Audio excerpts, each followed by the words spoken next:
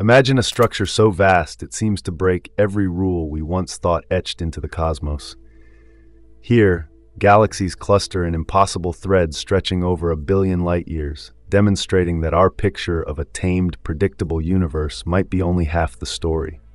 Today, we call it Quipu, borrowing from the knotted cords once used by the Inca to keep records, a perfect metaphor for something that literally strings together cluster after cluster of galaxies, like knots in an interstellar rope. Just hearing of it raises a chilling question. If this is only one piece of the cosmic web, what else might lurk in the darkness beyond our feeble telescopes? That question has rattled astronomers, who stumble upon Quipu's grand shape where it shouldn't exist, with a length we can barely comprehend. Quipu doesn't obey the neat shape we learned about cosmic filaments in textbooks. It's beyond typical supercluster definitions, so enormous that it shrinks everything else we've studied into a mere afterthought. Yet, part of the wonder is how close it is in cosmic terms, sitting between 425 and 800 million light-years away. If we can't see something this gargantuan right under our cosmic nose, what does that imply about the rest of the universe? In just a moment, we'll unravel the hints, the advanced X-ray surveys, and the cosmic mapping that revealed a new frontier. But keep in mind, there's a lot more behind the scenes than even its discoverers understand. So if you're ready to plunge into the deep end of cosmic complexity, prepare for a revelation that shakes the foundation of how we view our place in the vast expanse. It might be tempting to disregard Quipu as just another giant object in the universe, but that would miss the point. The surprise is in how it challenges our core assumptions, from cosmic evolution models to the precise measurement of the Hubble constant. Quipu is a recognized superstructure, an assembly of galaxy clusters, each containing potentially thousands of individual galaxies, but even calling it super might be an understatement. Quipu spans an unfathomable 1.3 billion light-years, or over 400 megaparsecs. That's more than 13,000 times the length of our Milky Way galaxy. In terms of mass, we're dealing with numbers so huge that they all but break the human mind. About 200 quadrillion solar masses, dwarfing even the heftiest superclusters we've identified so far. So how was Quipu uncovered? Spotting it directly in the optical domain would be daunting, given the random but thick cosmic dust and the potential confusion with foreground objects. Enter the power of X-ray astronomy. By scanning the cosmos for the high-energy light emitted by scorching intracluster gas, hot enough to glow in X-rays, astronomers have effectively created a map of the densest cosmic filaments. This method was part of the Cosmic Large-Scale Structure in X-rays, or CLASSICS cluster survey, which covered about 86% of the sky. The rest is obscured by the Milky Way, a zone still filled with unknown structures. Within that 86%, Quipu emerged, a bone-chilling, knotted cord that extends in multiple filaments, each one an architectural pillar of cosmic matter. And incredibly, these filaments aren't static. They're teeming with galaxies merging, forming, and occasionally dying, adding to the complexity that no mere blueprint of cosmic distance can fully capture. The stacked mass alone can tug on regions far beyond its immediate neighborhood, like cosmic puppetry on a scale that warps our perception. Are we witnessing a hallmark feature in our universe, or an outlier that indicates entire chapters of cosmology remain unwritten? Yet here's the paradox. Standard cosmological models never predicted we'd see structures quite this large. Certainly, large filamentary networks, often dubbed the cosmic web, are well documented.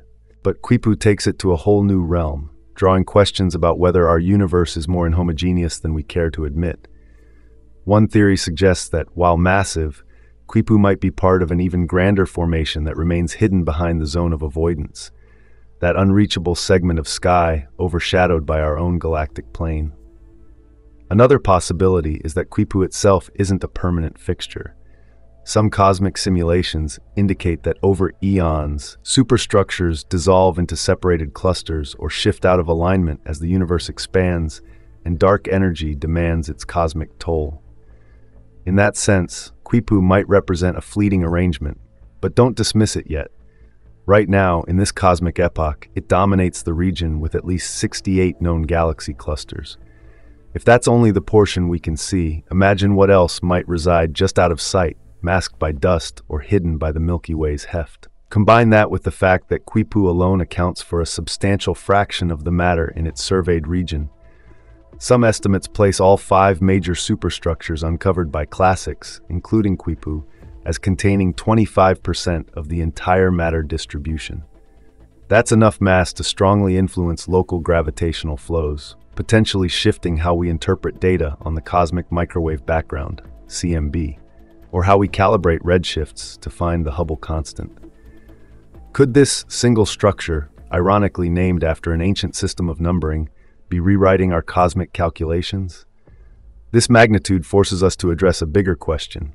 At what point do we recognize that our universe may house yet unknown players, each powerful enough to bend starlight, cosmic expansions, and perhaps the trajectory of entire galaxy families?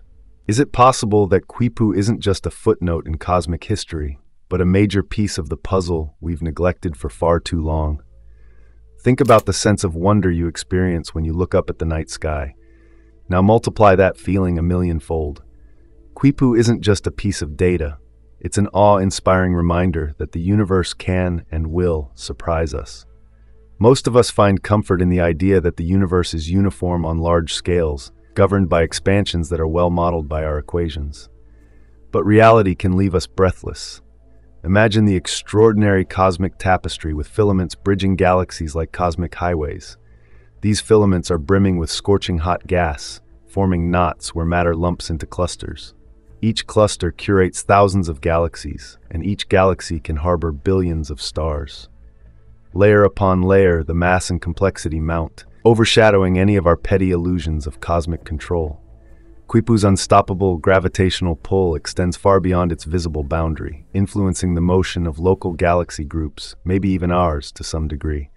We're drawn in like mariners to a elusive cosmic siren. That's not just poetic flourish. It's grounded in real measurements that track how local galaxies move relative to the cosmic microwave background, shifts that add up when a superstructure of unimaginable density warps the region.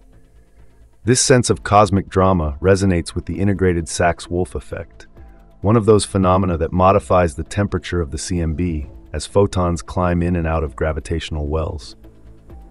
Quipu's presence isn't just an academic curiosity. It might literally be etched in the eldest signals we can detect about our universe's past.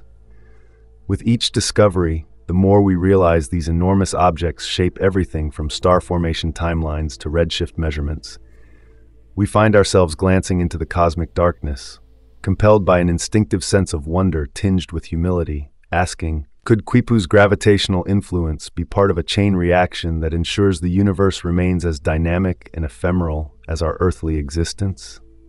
Pressed against these revelations, you might wonder, just how does Quipu weigh in on emergent concepts like the Hubble tension, the ongoing disagreement about the universe's rate of expansion measured via different techniques?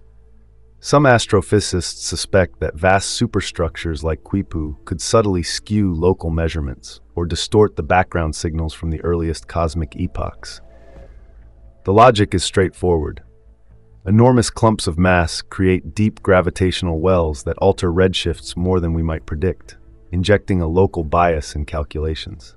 Others point to the rising hope that ongoing or future sky surveys, including more advanced X-ray and radio telescopes, might peer beyond the Milky Way's blind spot to detect more filaments and possibly superstructures larger than Quipu itself. That's not just idle speculation. Our cosmic horizon is brimming with unanswered mysteries. Already, the classic survey identified 4 other massive superstructures, though none as mesmerizing as Quipu. Together, all 5 hold nearly half of the observed clusters and about 30% of all galaxies in the region. Meanwhile, there's still 14% of the sky hidden by the Milky Way, where new behemoths could be lurking. If a single structure can overshadow so much matter that it commands a chunk of the universe's gravitational layout, imagine the cumulative effect of multiple structures. We stand at the threshold of an era where, ironically, the largest traces of cosmic matter might remain hidden in plain sight. The more we see, the more we realize we do not see it all, reinforcing that cosmic cartography is never finished. We hear scientists talk about ephemeral cosmic expansions and dark energy dominating the universe's future. Perhaps these superstructures are the last vestiges of a more connected cosmic tapestry that is slowly unraveling over the eons. Quipu's presence hints that the universe's story is layered with complexities we're only beginning to decode, ramping up the tension about everything we think we know. Are you prepared to face the possibility that the final cosmic map might be far more complicated, weaving new labyrinths in the starlit fabric of existence? And yet, Quipu might only be the tip of an enormous cosmic iceberg, a blueprint for even more striking discoveries. It's easy to see a structure of this magnitude and assume it's all we should hope for, even calling it the largest known structure in the universe. But the universe has a knack for overthrowing any claim of finality. The possibility that a more colossal arrangement awaits us is tantalizing. Meanwhile, the astronomers behind the classics survey remind us that these superstructures have a lifespan.